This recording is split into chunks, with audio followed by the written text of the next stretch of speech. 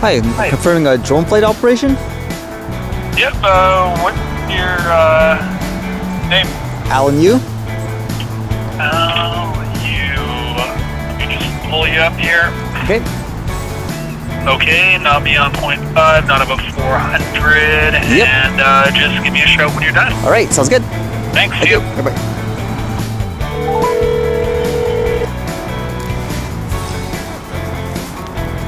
Harbor Tower, hello.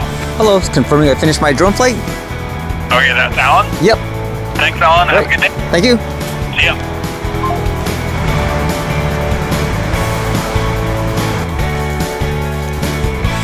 It's starting to rain here. Actually, fortunately, I started flying before because actually I don't have a lot of time today in general, but I was around this area and I was thinking, okay, might as well try to get approval. And this time, actually, they asked me to phone in the tower. It kind of makes me wonder if it's due to, I guess, when you requested for it, because for this one too, I basically requested it for a few days, like at least 3, so they had a huge head notice, and it makes me wonder if they want you to phone in just to confirm for the guy that's there, like, okay, oh yeah, today we have this. Because many times so far, they're just like, okay, good to go, but overall, painless experience.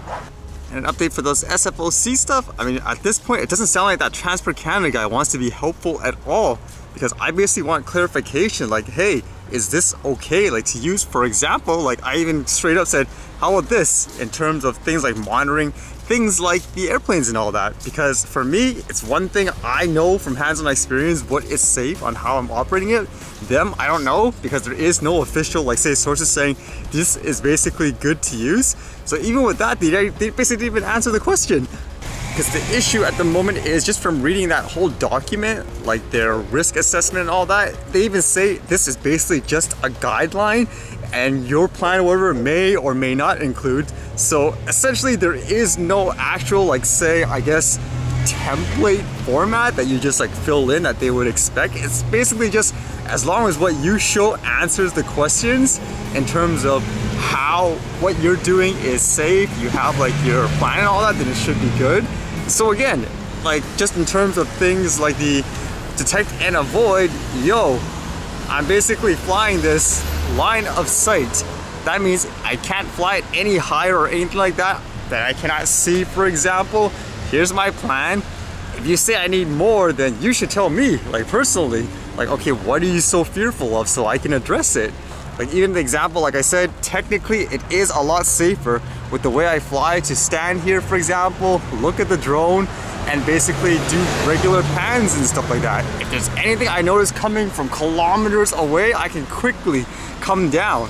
And I guess to show even more, I basically said, for example, it sounded like to me they were really fearful when I wrote down, for example, you know, the max height or whatever, 500 meters over 1,600 feet. That's basically if, you know, this thing screws up and so forth. I'm basically just saying, technically, there's the quote threshold of things like flyway and all that. I don't intend to actually fly like that high. So basically that number is basically stuck in the guy's head and basically getting a response like, we won't support, for example, a flight of 1,600 feet. I mean, again, I clarified it, exactly saying that is not my intent to actually fly that. I'm giving you, like, for example, that as a basis for worst case scenario, which technically would be the same thing even for a basic flight. I mean, we're talking about like a flyaway emergency, for example. It almost feels like I should have just not mentioned that in terms of, oh, well, that's just the max height like the drone can go. I should just say, oh, I intended to fly 405 feet, that's it. Impossible for the drone to actually go up. I mean, at this rate, that's what it seems like it has to be. I even asked too, like in the email, just in case, for example, there's any concerns in terms of the height, in terms of I fly in line of sight, considering the area over 8 nautical miles away from the airport and so forth. The only real fear, honestly, should be just some random plane, for example, like recreational or whatever guy flying. I even asked them, give me like a number that you would be comfortable with in terms of, like, just say a max height in general, because for me it's just about getting started. I mean, I would assume it's kind of like for drone delivery people, where like in those articles I read, they say, oh, it's too dangerous to fly a drone around city areas and so forth, so they have to start in areas that are basically like rural, like there's no one there. So it's kind of like the same mentality I have, except in a more recreational person point of view. So let's start somewhere. But again, there's no response. It's just that thing like, we don't support whatever, 1,600 feet. I was like, again, I clarified that is more for like emergency, so you can gouge everything. Technically, again, that's the same risk you would have even if you have a basic flight of like 30 meters. That's if it screws up, and basically I'm telling you, that is the max technically that drone can actually go. Like in terms of programming, it should actually stop there if it has a quote flyaway. I guess the error was trying to think this was going to be kind of like, I guess, a customer service point of view, where the person's helping you in a way where, hey, this is my job, for example, you have questions, I'll take the time to help you answer each and every one of them. Because in a traditional business, if you don't do that, you basically lose business, correct? Whereas this is more like government oriented, so they can have more of a, hey, who cares? Like, I don't have to deal with you. If anything, I thought this would be more like the NAV Canada process. Basically, you just submit the stuff, someone reviews it, and if they feel for whatever reason what you're doing is unsafe, then they'll come back to you with their new, like say, I guess, proposed numbers and all that. I guess in many ways, like for here in Canada, that's why things like a Mavic Mini would be really great, huh? Basically just fly it whenever you wish, as long as you're quote being safe. In terms of drone crashing though, how about this one? This one said, US military embarrassed as catastrophic drone disaster cost millions of dollars.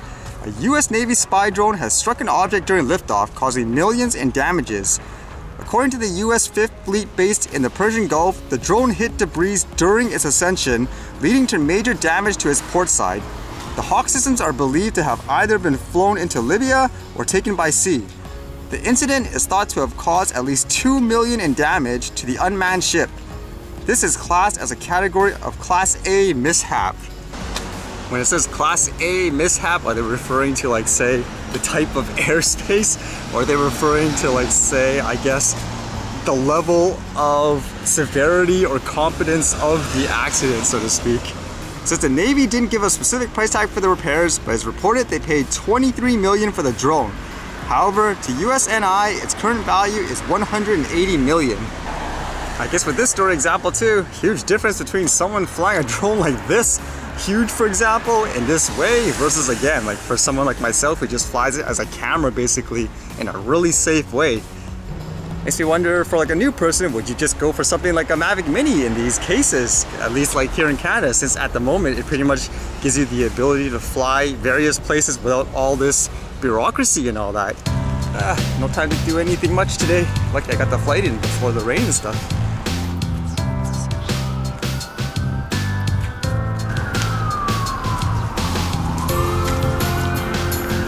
Yeah, you don't want an elbow smash for me.